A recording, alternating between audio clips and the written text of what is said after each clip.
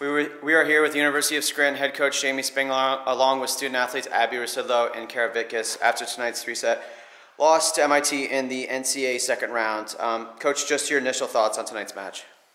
I think we did a lot of things really well. It's a really good team we played against, but I think that we battled. I think we were right there. A couple things go our way in those first two sets. I think that either of those sets could have gone either way. I was really proud of when we played. Yeah, Coach, you talked about the battle in that second set. I mean, really the entire way through. I mean, just talk about kind of maybe what you had told to the team, maybe the adjustments you made from set one to set two, or things you said to them.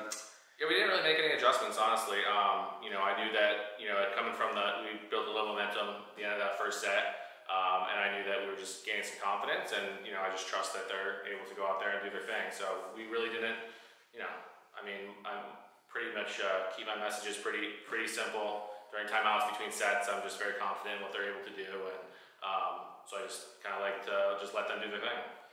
Question is for Kara, for you.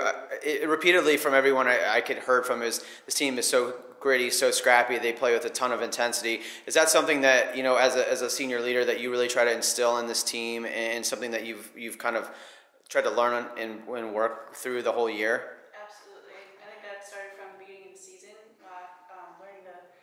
Trust each other, especially with the incoming freshmen, and just trying to learn how everybody plays. But throughout the entire season, I think we learned how to trust each other and have full trust in each other. Question for Abby. This is your first. You had your first NCAA win yesterday since 1999. I mean, just such an amazing accomplishment. What does that mean for you to be a part of that with this group? As a senior, just amazing to see the growth of this program in 4 years. And to be a part of it is something truly special, and not only with this team and with these girls specifically. It's just great to see this program growing every single year, and hopefully see it continue in the future. Coach, this is for you. Just talk about your group of seniors. I mean, where they brought this team to and where they brought this program to. I mean, 4 amazing contributors for this program.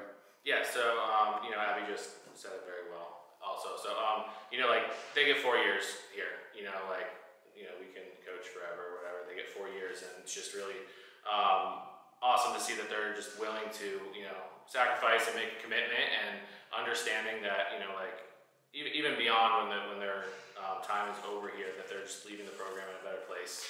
And they've been super committed to that and just moving us in the right direction. So I'm just super grateful for their contributions and just what they've been able to do and just leave behind as a great legacy. 22-13, an at-large bid to the NCAA tournament, and an NCAA win for the University of Scranton. Coach, Abby, Kara, amazing season. Congratulations on a great year.